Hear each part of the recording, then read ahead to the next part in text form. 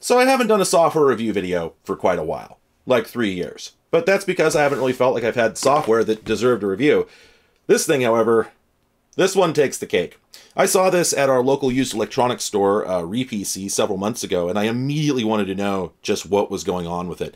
Because you can tell right off the bat what this is. It's a boot manager, a thing that lets you boot different operating systems on one PC, but it's a commercial one. You'd pay money for this. Right? And right off the bat, I'm sure some people are going, why? Why would you spend money on that? Because, you know, if you just install Linux, it puts that little menu on your machine that shows up when you boot up that lets you pick different versions of the kernel if you've updated it. Sometimes you can even pick Windows from there, that sort of thing. That was in Linux pretty much from the get-go. And this is pretty much from the get-go. This was sold back in 1999, for the copyright date. And at that time, if you installed Linux, you'd get a little menu on startup to let you pick whatever you wanted to boot to. So it seems weird that somebody would pay money for that capability, but hey, well, we know how the market works, right? Well, here's the thing, though. You could set up Linux to boot multiple OSs with Lilo or GRUB, but it was a manual process, it wasn't super reliable, and it was really easy when installing a second operating system to reboot and just find out that that's all you had, that it had wiped out the first operating system and everything associated with it. This suggests that it's the safest and easiest way to add a new operating system. Guaranteed, in fact. That's quite a bold claim because I don't see really how it could promise that. When you install an OS, it's taking control of your machine at a pretty low level, so I don't know how anything could really make the process smoother or safer. But then it goes on to say that it automatically partitions on command, and when I saw that, I just had to have this. Like, what could that mean, right? Well, if we turn this around and take a look at the back, kind of gets spookier. So here's the actual product. You can tell that's, a boot menu. Looks like Lilo or GRUB with, I don't know, a bit more dressed up maybe. But there's an awful lot of OSs on here, right? NT, 95, 98, Windows 3, several DOSes, Novell, OS2 Warp, Linux, SCO, Unix. A number of those don't really like coexisting, so getting them all run on the same machine is impressive on its own. But also, typically, you could only install 4 OSs total because that's the number of partitions you could have on your primary hard drive. You could spill over onto a second drive, but it got complicated real fast. And even then, this is more than 2 hard drives worth. So there's some shenanigans going on here. Well, this claims that it's going to protect our current OS while we add a new one, and that it's safe, simple, and fast. And that in itself is a pretty strong claim because installing another OS for dual boot is not safe or simple or fast. So if this can actually make good on those claims, then it's going to be a very impressive piece of software. But what does it say it'll do? Well, it says it offers an OS wizard, which guides you step by step through the installation process and analyzes your system to determine the best hard drive configuration for your new OS. What could that mean? Right? Like that just doesn't even really make any sense. But it claims that it partitions automatically and gives you the ability to add OSs without having to repartition your hard drive. Yeah? What would that be? And sure enough, if we look at the feature table down here, there's some spicy stuff here. Supports all PC-compatible OSs, including Linux is, I guess that's the plural. It also says that it allows multiple operating systems in the same partition? How would that even work? I don't know what automatic file management means. Options changeable at boot time. Okay, that's actually interesting, right? Because, yeah, you could get Lilo or GRUB and install those, dual boot for free, but you had to set them up by hand. You had to go edit these text files to configure the thing, and it wouldn't automatically discover new OSs in a lot of cases. So if this actually has like a configuration interface, then okay, that could actually be worth some money. But then there's even stranger things down here. Multi-user password security. Yeah? What would that be? And then maximum number of OSs, 100 plus. Like, not only is 100 OSs ridiculous, but they're doing that thing where they say up to 100 or more. And then, creates and resizes partitions with no risk to your data. OS Wizard creates the best configuration for your new operating system. Universal mouse support. I have no idea what this thing is offering. It's not clear at all what function this would actually serve, and I'm incredibly curious to find out what the heck this actually is. Now, a funny thing about this is I bought it partly because when I looked it up online, you know, every piece of PC software has been archived at this point. So when I looked this up, I found that it actually had been preserved already on WinWorld PC, which is a pretty cool website that has virtually everything for the Windows platform. But they didn't have a serial number, so nobody could use it. So I thought, oh, okay, this was shrink wrapped when I found it. It'll have a serial number in it. So I bought it, brought it home. I was going to image these discs just for fun and then put the serial number up on the website. And then I looked at it again and found that somebody had posted the serial number in the comments. So, yeah, I don't get to be a hero, but hey, you know, I have it now, so we'll still take a look. Obviously, we've got, you know, reams and reams of paper in the box because this is a product from the 90s. And, of course, we've got the tome. This isn't nearly as big as some were, but, yeah, I'm not reading all of that. Sorry. Don't worry. Nobody did when it was new either. And of course, we got the registration card with that all-important serial number that I didn't actually need. This here is the quick guide. This contains little sets of instructions for how to install each OS. But it's kind of redundant because it says these instructions will appear on screen and are just duplicated here for our convenience, so we don't need that either.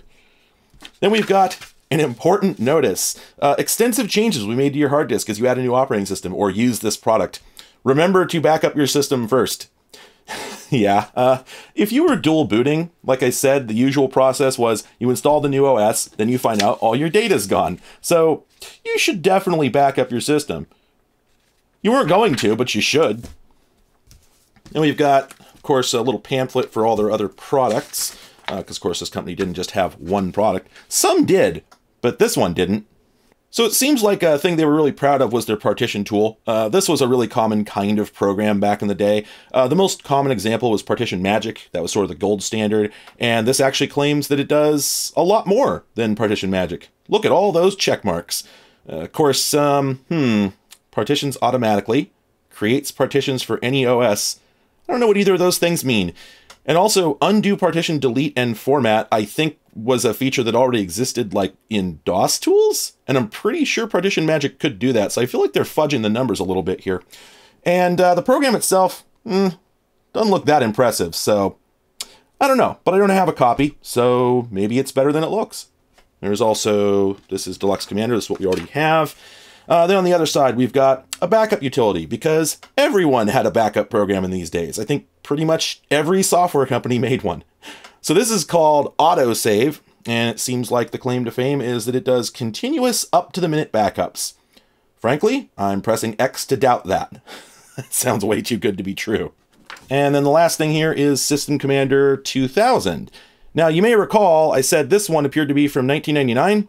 Well, it seems like they were selling it for some time because this appears to be the next version of the software. It was already out when this was sold. And per the description, yeah, it says it supports Windows 2000, which didn't come out until 2000. So I'm going to assume this wasn't sold until 2000. Have I said 2000 enough? And actually, yeah, from the table here, it looks like they were selling these as different tiers of the same product. So there was a System Commander Personal Edition that sucked. I guess they just sold that with their Partition Commander product. SC Deluxe is what we have, and then SC 2000 is what we'd have if we'd spent just a little bit more money. And then after that, we just have one more pamphlet here, an advertisement for System Commander plus Partition Commander. So I guess one ad wasn't enough. Pack in an ad for both of them at once. So that just leaves us with the disks. We got disk 1, installation. There's our all-important serial number. And then disk 2, which is used to restart an interrupted partition resizing operation. Well, that's terrifying. So I'm going to image these, and we're going to take a look at them in a virtual machine.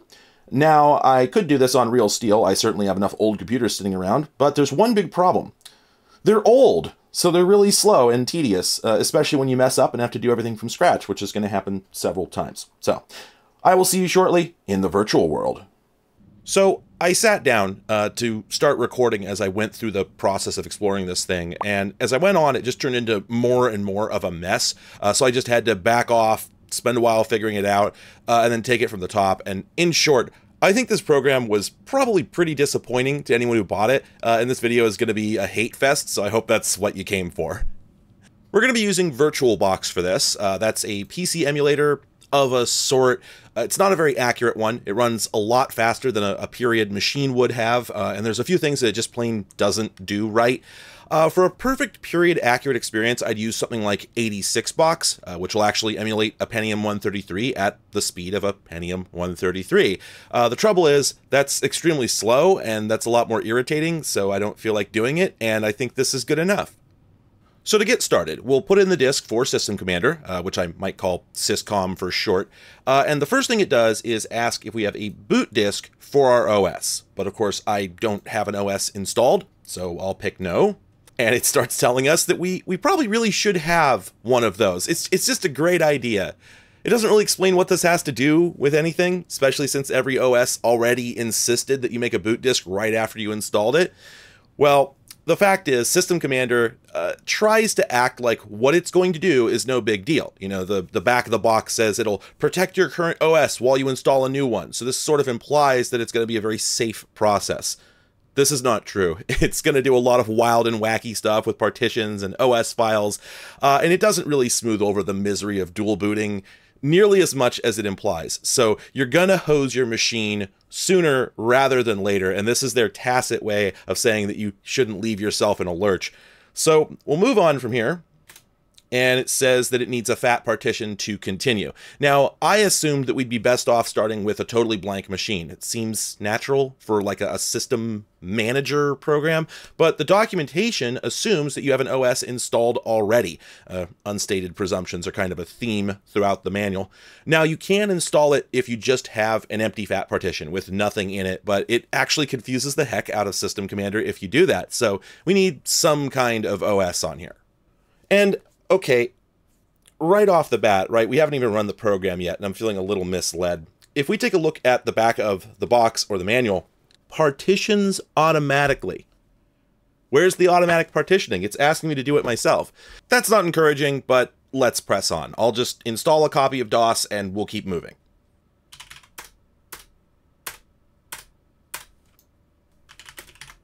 Okay, now we've got DOS on here. Let's put the Syscom disk back in and try this again.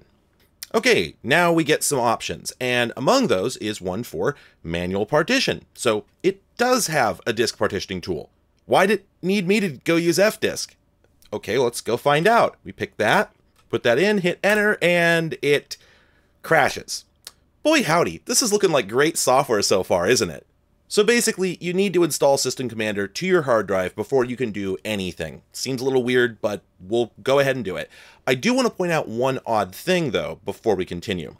This last menu option here, your eyes might have skipped over that, but that says exit to DOS 98 prompt. What's DOS 98? Well, if we pick that, we drop to what looks like an MS-DOS prompt, but if you type dir, that's not quite right. It's very similar, but those dates are 4-digit, and there was no version of MS-DOS that ever had Y2K support. And sure enough, if we type ver, it tells us that it's DOS 98 7.0. Likewise, if we look at the files in the folder here, there's no msdos.sys, there's no command.com, and I showed this to some folks who knew more about disassembly than me. They took a look at some of the files, and as far as we can tell, this is a bespoke OS compatible with DOS that V Communications, makers of System Commander, VCOM for short, must have written from scratch for some reason. As far as anybody can tell, they never sold it commercially. It's just here. So that's weird, but let's press on. So we reboot. We pick full install. It asks again if we have a boot disk. Let's just say we do. Then it asks where we want it installed. And I'd kind of hoped that it would live in some secret hidden area on the drive or something like that, but no, it just sits in your first fat partition. And this is concerning because the process of installing operating systems very frequently messes with the MBR, the master boot record, the partition table, and the contents of the first partition. So it seems like it's going to be really easy to render this unbootable. As it turns out, that's true, but let's press on. We copy some files. Once disk 2, Copy some more files. It sets a username and password. You know what? I forgot to write anything about this in the script, but in short, this is completely bogus. It's got this whole like authentication system in here. You can make multiple users. They can have like permissions in the boot system, and you can tell some people they can boot some operating systems and not other ones. It's all bogus. I mean, it's just a program running on the computer, right? So it's like those iPhone apps that claim to be like super lock screens, but it's literally just a program that's running. If you just hit home, it goes away. Do they make those anymore? Maybe that's a thing from like 2011 that doesn't happen anymore. But at any rate, that's all this is. If you just put a DOS boot disk in the drive and reboot the machine, it's going to bypass all this crap. And I read a couple reviews from the era that pointed this out, that it was just completely bogus. I have no idea why they bothered with any of this. And it's particularly funny because the manual actually says that the security system is excellent, but that someone with exceptional skills will still be able to bypass it. I'm just like, you mean like a 9-year-old who's ever seen you boot the computer off a floppy disk? I'm speaking for myself here. So then it says it's updating the multi-fat file. Now, the manual doesn't really explain what this term means. It says that it allows you to install as many as 32 OSs on the same partition as long as they all support the FAT file system. I don't really know what to make of that. I don't know what it means, but let's press on. So at this point, we're installed, and it now suggests that we read some notes about installing Windows. Okay, this sounds important. Now, I have to say, from the description on the box and the first couple chapters of the manual, I pictured System Commander as something that you install on your machine, and then it walks you through installing all the OSs that you want to have, and that it's going to, I don't know, it's going to hold your hand somehow throughout all this. I don't know, maybe it would replace the installer for different operating systems. I could imagine that. It's not really like that, but at this point in the process, you wouldn't know that, okay? You've never seen the program before, and the box is pretty vague about what it actually does. So it's very confusing that they now want you to read all these notes about what happens if you ignore all of that and install your OSs manually. Now, I've read the whole instruction manual, and I've used this thing extensively. I have no idea what they're talking about here, okay? Still, there's a lot of details about how the Windows 95 installer will delete your current DOS install. It'll replace your MBR. It'll delete Windows 3.1. And Windows 98 will try to overwrite 95 and all this stuff. But like, why? Why is it telling us all this? We just installed the program. We haven't even used it yet. It's telling us what happens if we, I guess, don't use it. Like, why? The whole thing just comes off like a forum post about how to root your Android phone. You know what I mean? All the like red-colored headers and dire warnings about what happens if you do this thing or that thing. You'll brick your device if you stray off the beaten path and all that stuff. Like this here, Windows Plus can destroy other OSs with the 3 exclamation marks. And the wild thing is, this is actually kind of an important warning, which they utterly failed to convey. See, this is about drive space, which was a feature that was included in Windows 95, but it wasn't fully functional unless you installed the Microsoft Plus pack. And what drive space did is it compressed your entire file system. And unsurprisingly, there were a lot of programs at the time that warned you to never use this thing. It was unreliable. It caused all kinds of problems with third-party software. So this warning comes as no surprise. It says if you install a bunch of OSs on your C drive and then you compress that drive, then none of them are ever going to work again. I mean, duh. But it says it in such a weird roundabout manner. In most cases, these other OSs will no longer work. No, it's all cases. It's going to trash your machine. And it goes on to say, if you get into this weird situation, like what's weird about it? You broke your computer, then you can boot from a DOS disk, put in the syscom floppy, and run the installer to restore it, and then it might boot Windows, but not the other OSs. And it keeps talking. Remember that System Commander must be installed onto the non-compressed drive, which will no longer be drive C. At this point, I've lost the thread completely. I have no idea what the non-compressed drive, why would there, what? The whole thing amounts to don't use disk compression, but they don't seem to be able to come out and just say that. In fact, the last sentence says, in general, we recommend against disk compression. I don't get it. Just say it's incompatible, like hundreds of other programs did. Now, maybe you feel like you're losing the thread. I understand. You came here to see the program, but we're off in the weeds nitpicking the README. I mean, who cares? But that's just it. As a new user who just unboxed this thing, knows nothing about it, you're not going to know what you need to know. All you know is that the app is telling you to read all this stuff, and there's so much of it. It's just a wall of text. Your eyes are going to glaze over instantly. But If they'd just written drive space is not compatible with System Commander and will render your machine unusable, we'd be done by now. And the user in 1999 would know a very important piece of information. Just say no to drive space. It's that easy. There's several more sections here that tell you the dire consequences of installing OSs manually. I don't know why when you're not supposed to do that, so let's skip all that, proceed, and now it has advice in case we're installing or plan to ever install Windows NT. Again, we have never run the program at this point, and it wants us to read another wall of text. It turns out this is a series of dire warnings about, for instance, the disk management utility in NT corrupting partition tables. If you're still running version 3.51 for some reason, how is this their responsibility? This is a bug in Windows, right? It has nothing to do with System Commander specifically, huh? Okay, so we skip that, and next up we have another wall of text about OS2, which yet again warns us about total disk corruption, so we'll bail out of that. And it now tells us that even if we are experts who never read the manual, wink wink, that we absolutely must read Chapter 3 in the paper manual, because every complaint they get is due to someone not reading that. So okay, let's go for it. The first page tells us again to back up our machine and make a boot disk, which we've heard before several times. It then explains the basics of a wizard interface, which by 1999 everyone had seen, and certainly people who were dual booting their PCs.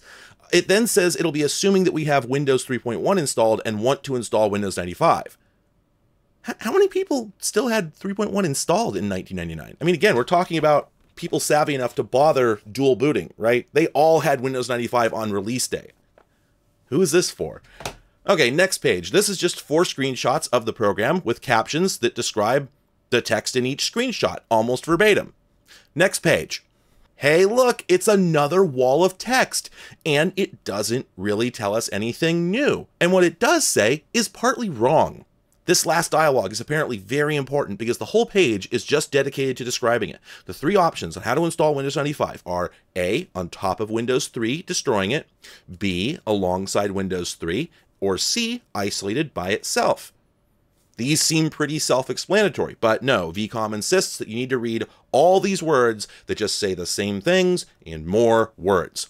The one thing we pick up here, though, is that if we choose the isolate option, then Windows 95 will end up in a partition by itself, while the middle choice will put both OSs in the same partition, making it harder to uninstall one of them later on. There's some value to that, I suppose, though it's nothing specific to System Commander, and I'm not sure it was vital upfront information. And also, as I'll explain much later in the video, the whole 2 last paragraphs here seem to describe a program feature that doesn't exist. And that's it. That's our crucial information that we absolutely had to read. The rest of the chapter is just a reference guide for the partition editor, which we'll apparently see someday, not that we can use it right now. And it doesn't even explain why you'd need to know about that now or ever.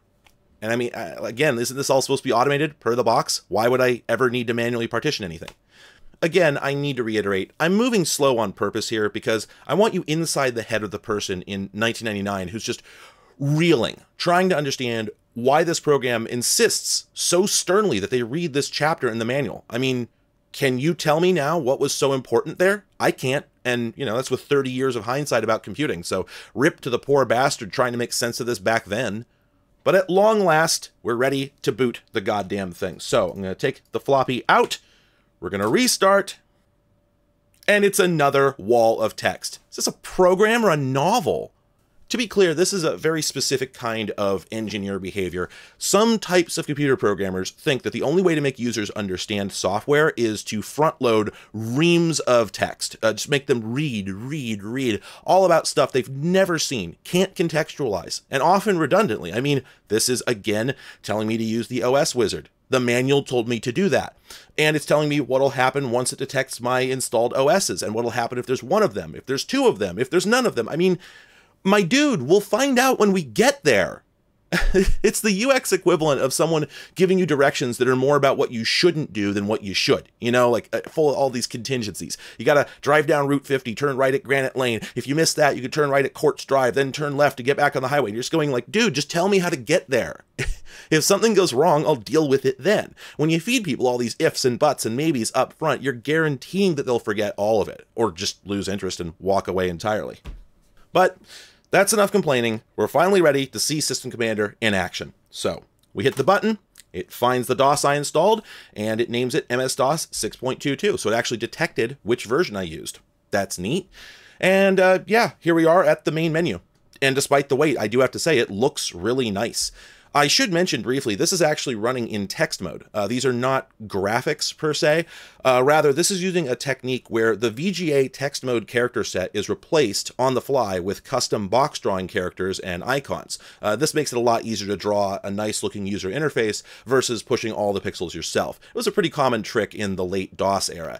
The downside of it, however, is that the full mouse support mentioned on the box just means that you can move the selection around with the mouse. You don't get an actual cursor. And that's fair. It was possible to make a cursor work with this technique, but it was a huge pain in the ass. I'm not surprised by this, but I was still pretty disappointed. So this is our boot menu. We can pick an entry by letter or by using the keyboard arrows or the mouse. And by default, we just have the two options, the DOS that I just installed and boot from drive A, which does exactly what it sounds like. This might seem a little redundant. If you haven't booted an OS yet and you want to boot a floppy, then you can just put it in and hit Control-Alt-Delete. But the manual explains that you can take the floppy drive out of the BIOS boot order, so it doesn't waste time on startup every time checking for a disk. That'll knock a few seconds off your average boot time, and then on the occasions that you do want to boot a floppy, you just pick this menu item. That's fair enough, I suppose. And it does do exactly what it says. Now, naturally, there's a million options we could spend hours looking at in here. If we jump into the setup, for instance, you've got all these menus. If we get into the timeouts menu, you can choose a default selection, pick an OS that'll boot after a timeout, you know, the usual thing. That's a pretty ordinary and expected feature, but for some reason, you can also configure a sound to play every time it boots up. There's a whole bunch of these in here.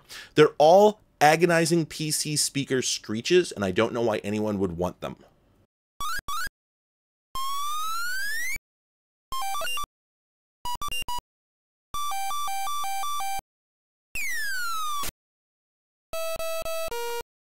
There's also a screensaver function, and that's pretty cute.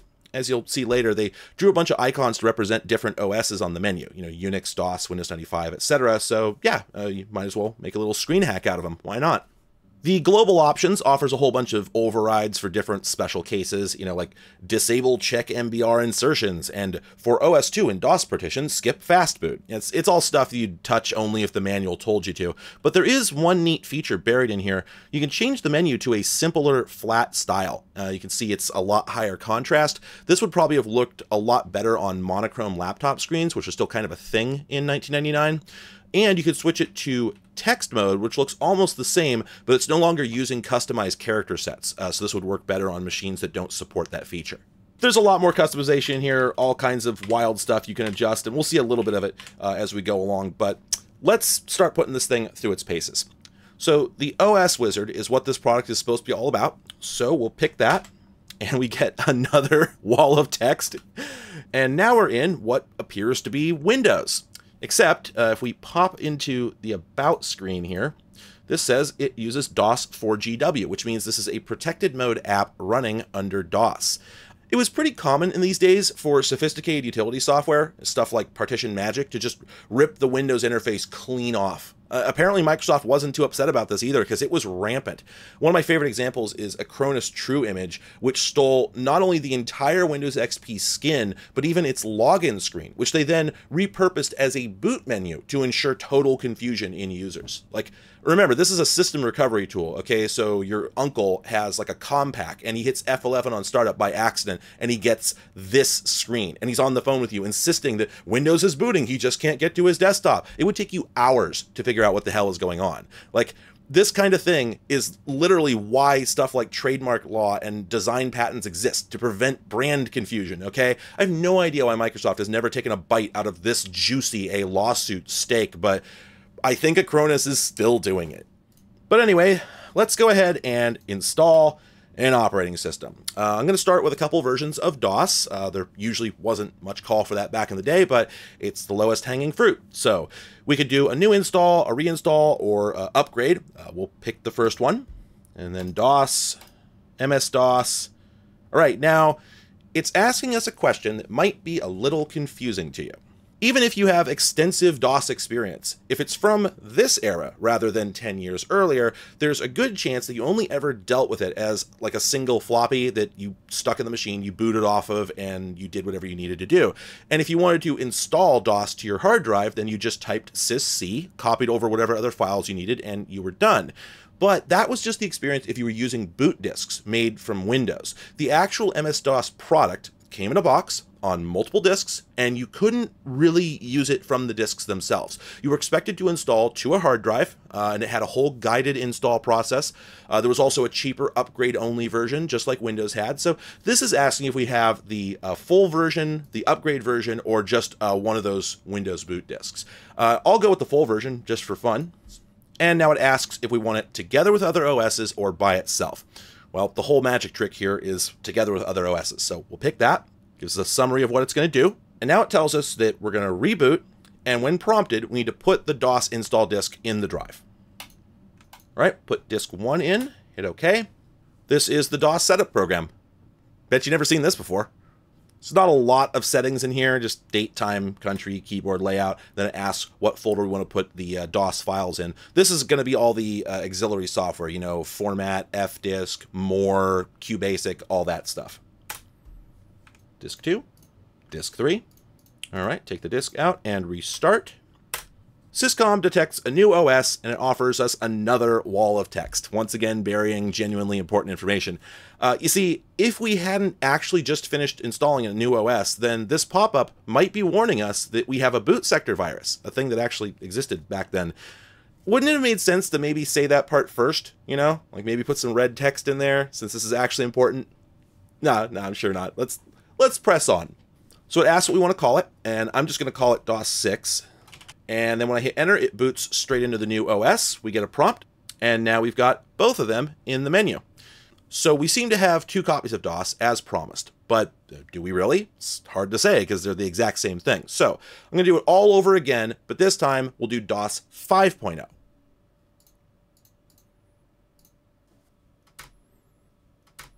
So again, it asks what folder we want to install to, but it defaults to C:/DOS. Now this is the inflection point. Is System Commander somehow going to make this work? Because we just installed DOS 6 into that folder. Surely if we hit enter, it's going to overwrite it with DOS 5. But Syscom didn't warn us about this. It knows there's already a DOS there. It didn't tell us, make sure you pick a different directory. So let's just press on and see what happens. Right, we're done installing. Let's restart. It detects the new operating system. We'll call that DOS 5. I don't like the big long name. I just want DOS 5. And then it drops us straight into the new DOS 5 and into MS-DOS shell. Again, something that probably a lot of people have never seen before. For MS-DOS 4 and 5, it came with this program called MS-DOS shell. You can see exactly what it does. It's just a little like semi-graphical file explorer. And then for some reason, they stopped shipping it in version 6, which is what most people have experience with at this point. So it's kind of a shame. It's a cute little thing. But at any rate, obviously the new OS is working. So let's reboot again. So there's our MS-DOS stub from the beginning. Here's the DOS 6 that we installed. Here's the DOS 5 we just installed. So they're all here. But let's jump into DOS 6 here, see if it boots. Okay, we're here. Check the version, 6.22. So the core OS survived at least, but let's type format and incorrect DOS version. So yeah, it overwrote the DOS folder where all the supplemental utilities live. And I mean, of course it did, right? We told it to. I was hoping that System Commander would perform some kind of miracle here to make this work, but I'm not surprised that it didn't. So I backed up the hard drive before I did that. I'm going to roll it back and we'll try this again. So this time around, we're going to tell it to install to C/DOS 5. All right, we'll restart again. This is working. So let's drop out of the DOS shell, type format. Okay, that works. Let's restart. Switch to DOS 6, type format, and that works too. So we now have 2 independent DOS installs on the same partition exactly as promised. I had to infer how to make it work, but it does work. How, though? Well, if we look at autoexec.bat, we see that the path is set to C:/DOS. Now let's reboot into DOS 5. check the same file, and it now says path equals C/DOS5. So the files are being swapped out on the fly by System Commander. And if we get into the System Commander folder, we'll see that there are individual folders for MS-DOS6, MS-DOS5, and so on, so you can see exactly how this is working. Each one contains a copy of command.com, config.sys, and autoexec.bat, and when you start out, it just swaps out the files for whichever one you pick. Now, I'm pretty sure you could do the same thing with like a pair of batch files, you know, under just normal DOS. You'd execute one, you'd reboot, and presto, you're in a different version of the OS. Obviously, this approach has its advantages, like a cleaner interface, and the fact you can switch OSs even if your current one won't boot, and just an easier setup process. You know, I didn't have to write those batch files. I don't have to remember their names, and so on. But this is what we call a heuristic, a fancy way of saying that VCOM looked at how DOS worked, figured out the minimum set of files that needed to be moved to switch versions, and then just wrote code to do exactly that. And the problem with heuristics is that they break if the underlying system does anything that wasn't anticipated. For instance, they accounted for the core DOS files, but not for those utility folders, hence why we had to figure out ourselves how to install both copies at once. And with the incredible variety of software that modified DOS in incredible and unpredictable ways, I have to wonder how fragile this was in practice. In addition, there's more going on than we can immediately see. Besides the 3 files I already showed you, DOS also needs an msdos.sys and io.sys, 2 hidden files in the root of the drive. And sure enough, if we compare the ones in DOS 5 versus 6, the sizes and modified times change. So those are being swapped as well, but I can't figure out where they come from. They don't show up in Syscom's respective folders, so some dark shenanigans are going on here. If we go back to the boot menu and then go into the file management section, this is how some of the magic happens. You can see those are our 3 files there that are being swapped out every time we start the machine, and where they're coming from and where they're going. And you can actually modify this list. You can add 5 more files here that are whatever you like, and there's the option to just delete a file or to copy a file only if it's been modified, all sorts of stuff. But then, down here at the bottom, there's these 2 copy operations that you can't edit. These seem to be hard-coded for iosys and msdos.sys, and it doesn't say where they're coming from. The source path is just the name of the file. Where are these being hidden? Well, I discussed this with some more knowledgeable folks than me, and learned that io.sys in particular is a very special file that has to be located in a specific sector on the drive. Just copying it around isn't good enough and may have unintended effects, so probably Syscom is storing the contents of those files in a database somewhere, and when you switch OSs, it directly writes the bytes back to the correct sector. That's kind of spooky if true, but at any rate, it seems to work, so let's press on. The manual seems to think that we should be starting with Windows 3.1, so who am I to argue? Let's go through the OS wizard and install that. Well, it says we don't need any help installing that we should just drop into DOS and just do it like normal. Okay, that's true. Windows 3 was basically just a program that you ran from DOS. You don't even really need to install it. You can just copy the files onto an existing drive, type win, and it'll go. But I don't want to add it to my existing DOS. I want a separate entry on the menu that jumps straight into Windows. That seems like a pretty common desire. So this message seems kind of discouraging, but we're actually on the right path. It's just not clear. If we hit next, this will put us into the new OS install mode, and that'll give us a new menu item like we want. So let's just do this again. I'll have to make yet another DOS folder. We'll call this WinDOS, Windows 95. So that's installed, and we're going to name this Windows 3.1 on the menu. And then we just go ahead and put in the Windows 3 installation media.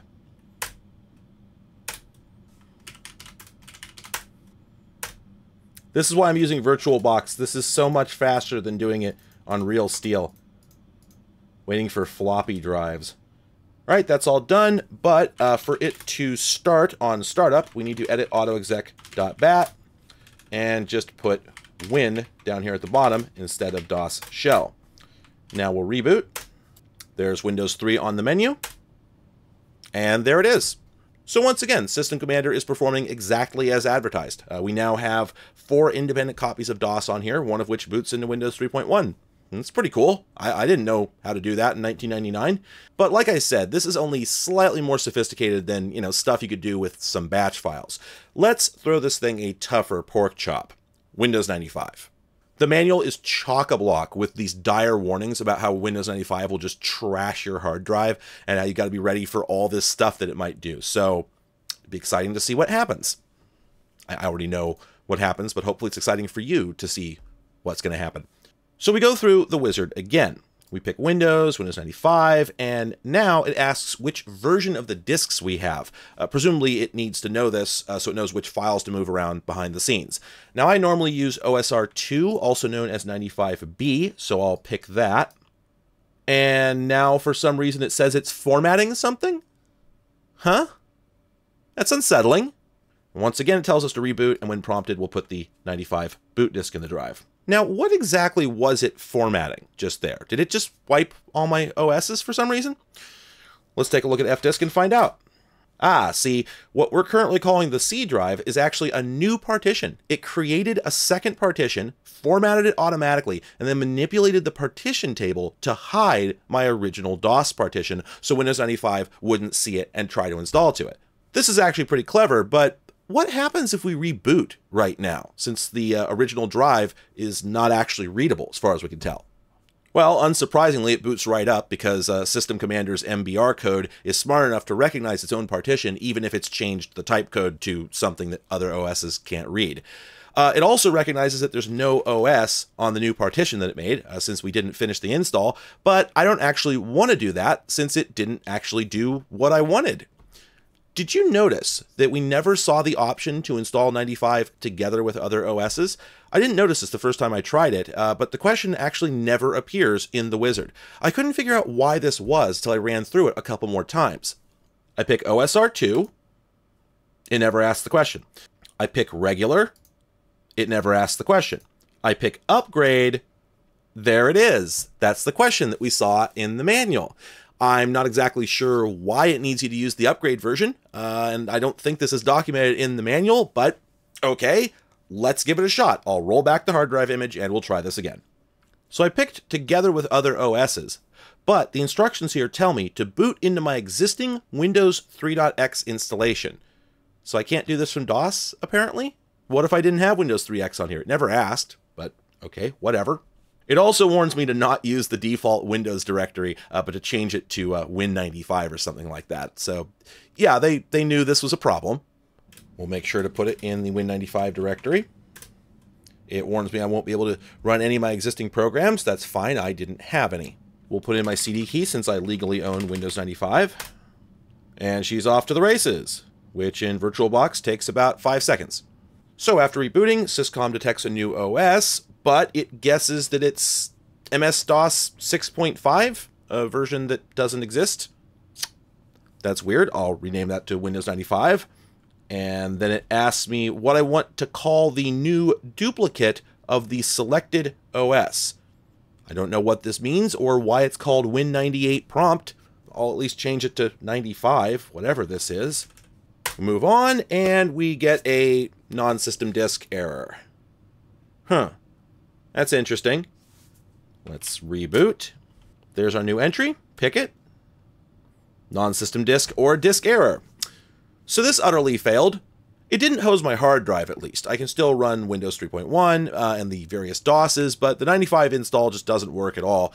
I went back to the manual and read the section on this, and the instructions there seem completely different from what the wizard told me, and they suggest I do a whole bunch of weird manual crap, so I did what anyone would have done in 1999. I ignored it, and as far as I'm concerned, the claimed ability to install Windows 95 on a shared partition is simply a lie. Even if it's possible to get it working, it doesn't look like it's worth the effort, and I'm certain it would be incredibly fragile. So that's not gone well, but we can at least try again with the isolated install approach that we started on earlier. I'm sure that'll work.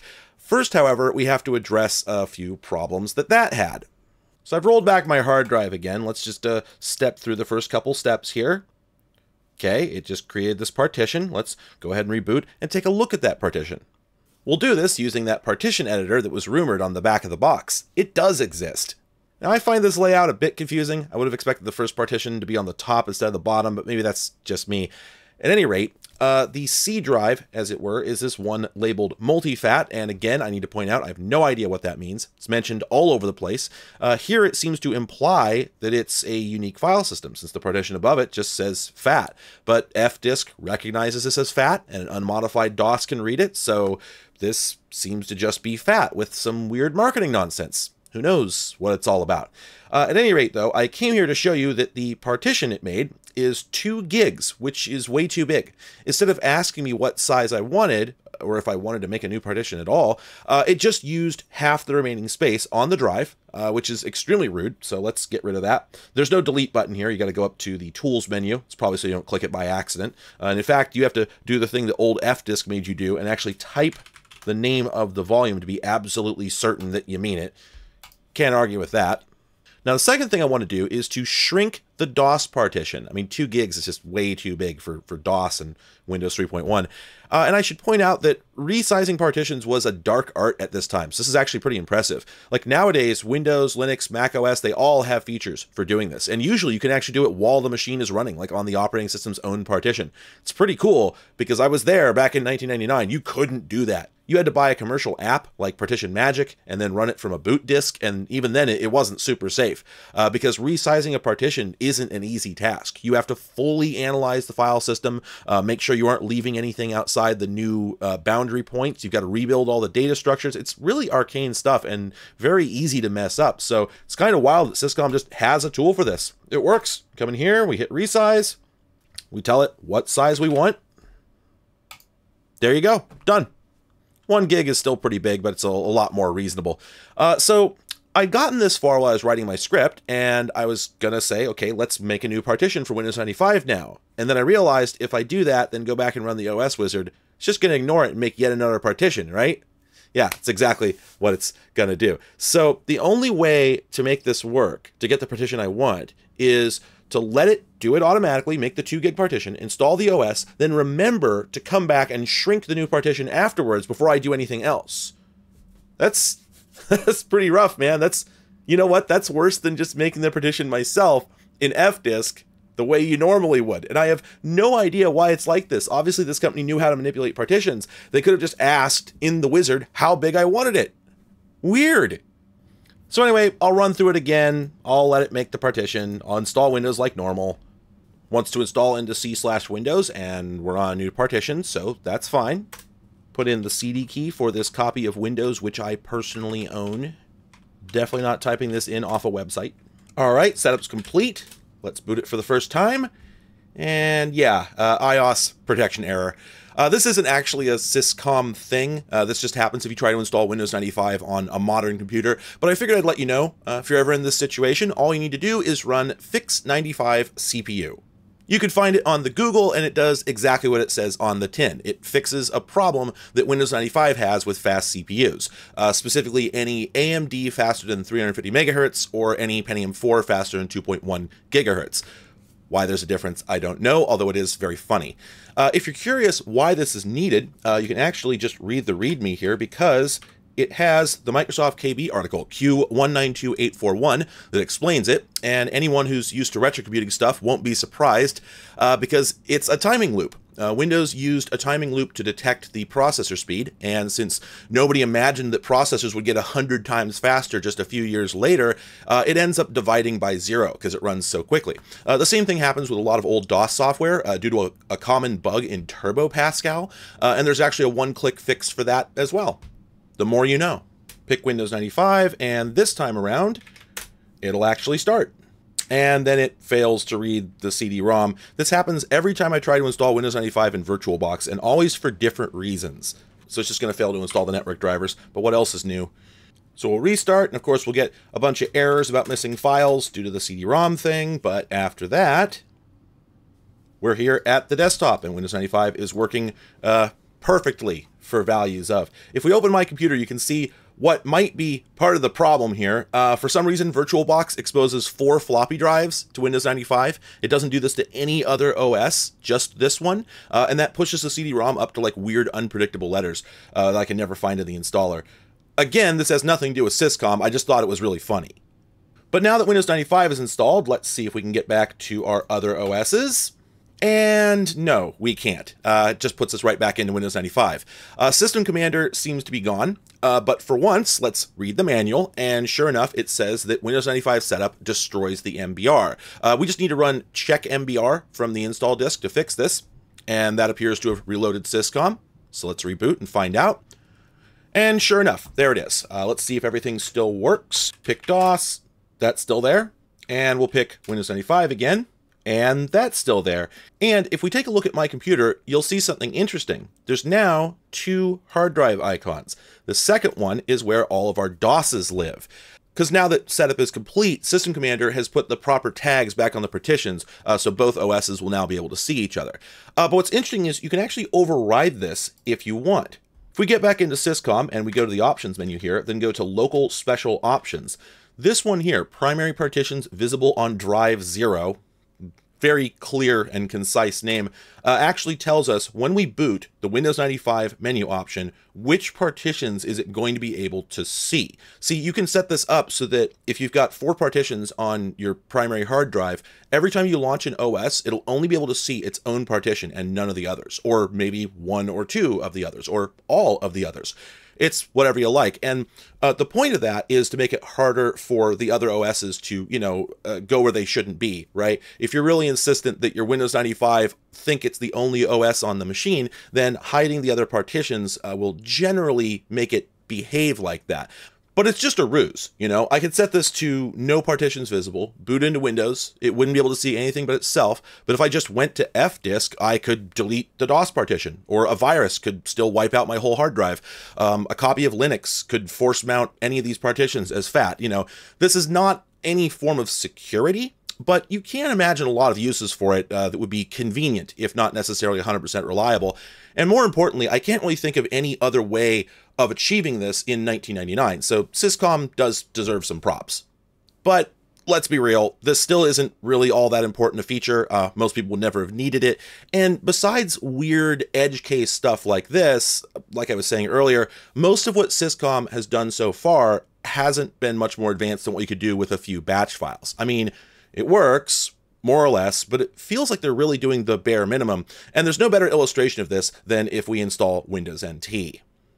Windows NT, we'll say regular, and it does offer the option to install together with other OSs. And getting NT, Windows 95, and DOS to coexist can be problematic, so this is what we want to see happen. So we pick that, and then it says boot into your existing Windows 3, 95, or NT installation, and just proceed with the Windows NT install process, and that's it. Man, I don't know. I don't think that's going to get me what I want, but let's try it. We'll run Windows NT setup, which runs at this uncomfortably low font size. There we go. That's a little better. All right, now it's running the setup. Oh, and then VirtualBox crashes. It turns out if you want to run NT4 in VirtualBox, you have to actually go into the settings and explicitly tell it that you have NT4 installed, because otherwise it doesn't correctly hide the CPU ID leaf parameters or something like that, and you get this extremely funny crash. Let's try this again. There we go. So Syscom hasn't bothered to hide its own partition this time around, so it must believe that NT has the smarts to not stomp on the whole system. The second one here is the Windows 95 partition. It hasn't created a new one, so that's good, but I guess we're just going to install over Windows 95. If we don't format it, then at least that shouldn't destroy anything, and it defaults to the WinNT folder, so okay. This looks like it's not going to destroy our 95 install, but it also looks like it's not exactly going to do anything special. It's just going to install onto the drive next to it like normal. Well, in reality, it's simply replaced Windows 95 on the menu. And if we pick that, we of course just get Windows NT. But now if we restart again and then interrupt the NT boot process, oh, would you look at that? There's an entry for Windows 95 at the bottom of the NT bootloader. And if we pick that, sure enough, it boots into Windows 95, a thing that NT already did by default. Like this is what happens when you install NT4 when you already have Windows 95. System Commander literally didn't do anything. What do you mean your work is done? You didn't do anything. Okay, here's what went wrong. When it told me to restart and boot from my existing DOS, Windows 3, or Windows 95 install, what it meant was boot an OS that's on the System Commander partition. I mean, it didn't say that, and I couldn't possibly have known that, but it turns out that this works. I rolled back, I reinstalled NT again, but I picked my DOS entry this time, and when I was done, I had a Windows NT on the menu that I could boot independent of everything else. So it seems like System Commander actually does deliver on a lot of its promises. I don't know why the shared Windows 95 install didn't work, but it really seems like they thought it would.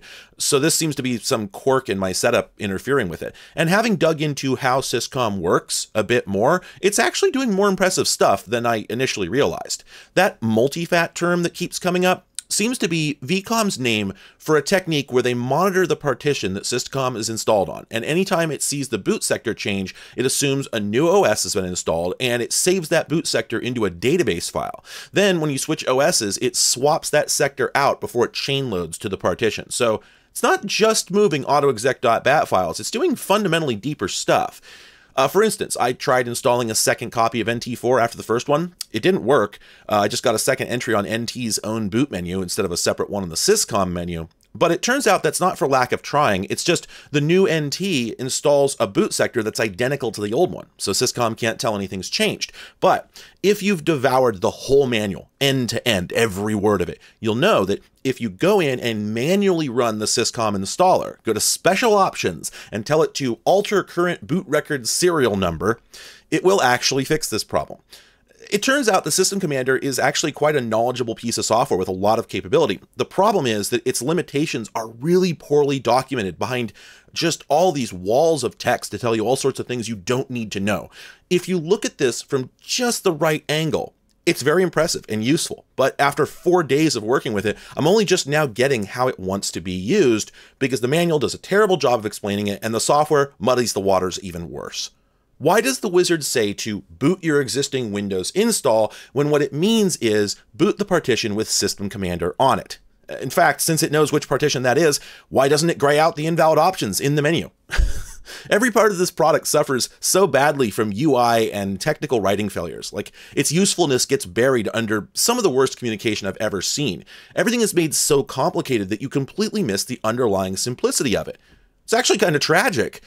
And even after all this, Syscom still isn't everything it claims to be. All this so far has involved Microsoft OSs, and that's low-hanging fruit. They all were designed in the same ecosystem and mostly intended to work together. The box may suggest that there's a huge list of other OSs it supports, but everything outside the Microsoft garden barely gets acknowledged. And, you know, let's just talk for a moment about which OSs they claim to support. If we go back to the install wizard, hit next, and click show all OSs, there's an awful lot of stuff here, and frankly, I'm pressing X to doubt that they'd ever seen half of these. I mean, most of them do seem reasonable enough, at least. BIOS was still up and coming at the time. FreeBSD was definitely big. QNX got forgotten pretty fast, but it was still a hot commodity in '99. And of course, Unix was still pretty much in full swing, although it was on the downwards trend. Some of these might be a bit obscure nowadays, but like Unixware and Solaris were definitely still relevant at the time. I'm not sure if Xenix was actually still in active development, but I can picture someone needing to run an old copy at least.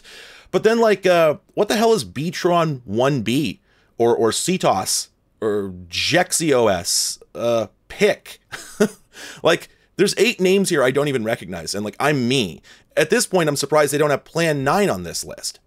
Well, Btron 1B is apparently some utterly bespoke OS from Panasonic that I can barely find pictures of, and which only came in Japanese, Chinese, and Korean, I think. CTOS is the Convergent Technologies operating system. I've heard of that like once. I have no idea what it's for. It feels like some kind of mainframe relic, just reading the description. JexyOS is a Java-based desktop OS from Toshiba. That one definitely went somewhere. And PIC OS is apparently some incredibly ancient thing that really was derived from a mainframe.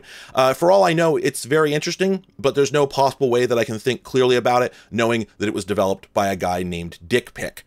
In summary, the reason I don't know about these OSs is probably because about 100 people used them in total, and I doubt VCOM was among them. I mean, here, check this out. If we go back to the setup menu, and then we go to the options, and we go down to description and icon menu, they've got all these icons here, right? But if you flip to the categories, we've got DOS, OS2, Windows, Unix, and that's it, right? Like, they do have floppy icons and BIOS and MBR for some reason. No idea what that's about, but That's the only OSs they covered, other than for some reason they put Next, B, and 1B under the Unix category. I guess Next fits, but BIOS and 1B are not Unix OSs. And meanwhile, there are 6 icons just for DOS, so their priorities are pretty clear here, right? I doubt that they really thought anyone was going to use most of those other OSs, and in any case, they don't seem to have specific support for literally any of them. Let's take Linux, for instance. This supposedly supports it, and it was a very hot property in 1999, so I'm going to install Red Hat 7.2. That came out a little bit later than this version of Syscom, but it's easier to see what's going on during the install process than the earlier versions, and it's still pretty close to contemporary. So we'll open the OS wizard, and we'll look for Linux, which isn't here, unless you check under the Unix category, which isn't encouraging as far as VCOM's understanding of what Linux is, but let's press on.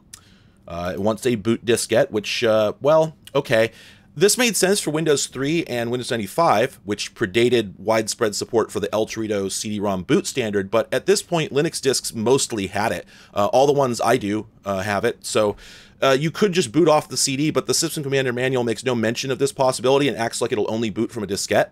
And the secret is that once we hit finish on this, we can just boot from the CD and it'll work just fine.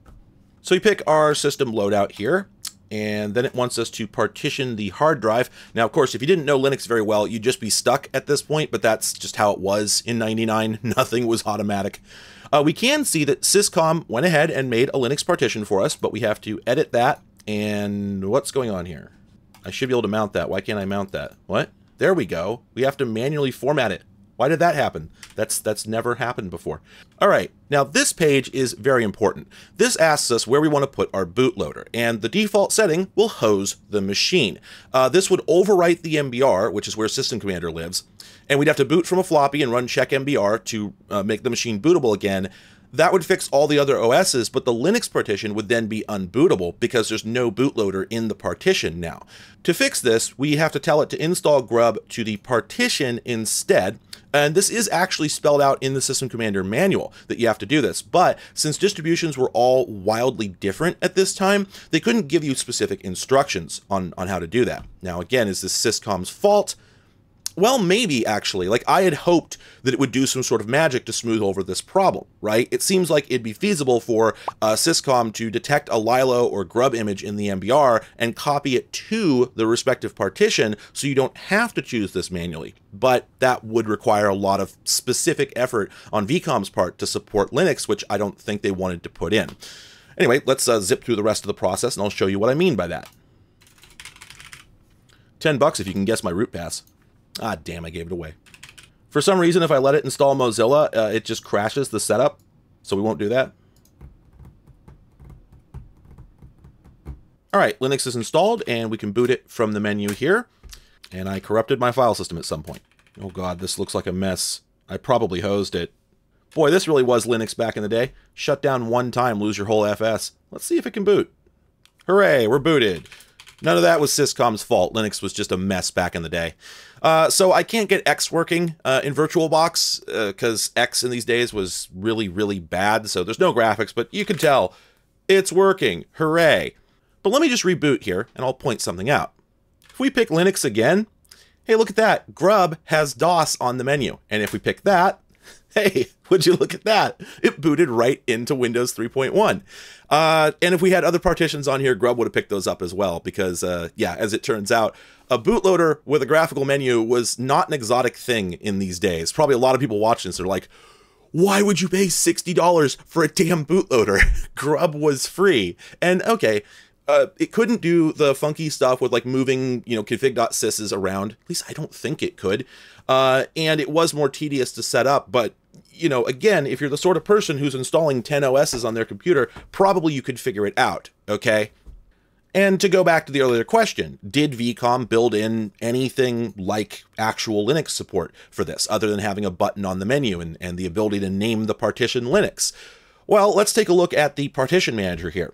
It identifies that partition as Unix, so it doesn't know what X2 or X3 are, and it doesn't have the ability to resize it. This only works with FAT partitions. It doesn't work on Linux X2, X3, not on NTFS, not on OS2's HPFS, nothing, just FAT. So I think it's pretty self-evident this thing only cares about DOS and Windows 95. Now, I just mentioned OS 2, and thankfully that's been dead for many years at this point, but was very sadly still in use in 1989, and the Syscom manual suggests that it has rich support for it, at least more than it has for, say, Linux. I mean, the partition editor still can't understand its file system or anything like that, but it does at least advertise the ability to install it alongside other OSs, as long as it's on a fat partition. And the first couple times I tried this, it failed disastrously, not because of Syscom, but because OS2 is a dumpster fire that typically fails to install on any given machine.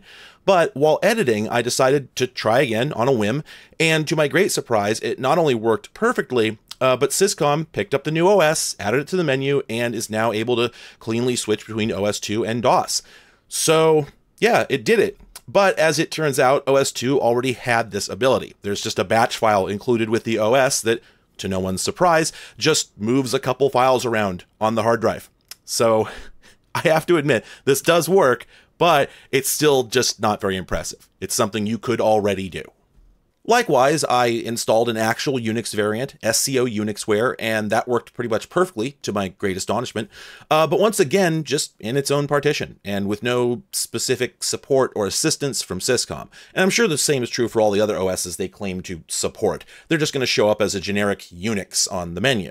So in the end, I just think the marketing on the box is misleading. It seems clear that, everywhere they say OS on here, what they really mean is Microsoft OS. This can put 32 DOSes or Windowses on one partition, but for everything else, it's just a simple partition boot selector, which is really not very impressive even for the time. The box implies some then miraculous capabilities, but what it delivers is very ho-hum. And that's a shame because miracles were possible. Syscom may be limited to only FAT-based OSs, but at this point, people had figured out how to put Linux in a FAT file system by storing it in an image file, then chain loading it with loadlin. VCOM could have leveraged this, but they didn't, and that's another great disappointment. And this doesn't leave us with a lot of good things to say that don't have an asterisk next to them. I mean, I feel like I can see the outline of a really good product here. And honestly, I'm sure there were people who swore on a stack that this was actually terrific if you simply read the entire manual and internalized every word and never made any mistakes whatsoever. Certainly those people existed in the Linux and especially the OS2 communities. Those were OSs that exploded if you looked at them sideways, and any attempt to do anything without having sat down and spent a whole hour researching it first would invariably just render your machine unbootable. If you're a person who doesn't ever do anything without front-loading an hour of research, then this might not seem like a problem, and you might have loved System Commander. The problem is that VCOM didn't make it clear that that's who this was for. What I see here is a technically competent program that solved a number of sticky problems in interesting ways, but oversold itself with all these claims of safety and ease. The fact is, there was no way to rationalize classical BIOS MBR boot. It's a mess of a process. It's more grown than designed, and every OS assumed it was the only thing on the machine, so they were constantly stepping on each other. You're just swimming upstream the whole time. But if you have a really thorough understanding of the platform and you're willing to spend a lot of effort carefully crafting a solution, then you can do a lot of remarkable things. But when you're all done, you have a house of cards. I know because back in these days, I knew plenty of people who did get 9 OSs on the same machine without a special program like this, and it rarely lasted more than a couple months before the whole thing blew up in their face after an OS update or something. But at least those people understood that that's what they were getting into. VCOM covered this box with promises of ease and safety that are just not true, in my opinion. And if this had been sold as an enthusiast product with matching documentation, I think I would have no trouble with it. But their attempt to dumb down an incredibly technical process to make it sellable to everyday Joes just results in something that neither set was likely to find usable. Now, for what it's worth, I kind of suspect that this was supposed to be able to do more impressive feats, but then some stuff got cut. Let's go back into the OS wizard. We'll go through the Windows 95 install flow, but when we get to this page here, if we click the Help button, this explains in greater depth, theoretically, what the options do. But what's interesting is it's wrong. See, it does say that if you want to install Windows 95 alongside Windows 3X, you can do that. We tried that. It didn't actually work, but whatever. But then it says that there's another option where you can have System Commander duplicate the existing partition with Windows 3 and all your programs and everything, and then install 95 on top of the duplicated install of the OS. so that all your programs are retained, and so you still have a Windows 3 install you can go back to if you like. And this process is also mentioned in the manual. You recall when I was reading Chapter 3, I said that there was a paragraph that was just false. This is that paragraph. It says you can do that in there, but there's no way to do it in the UI, and it's never mentioned again anywhere. Also, if we scroll down further, it lists several options that also don't exist. I mean, the first two here are clearly just different names for the stuff in the UI, but the third one, Advanced Custom Install, that doesn't exist.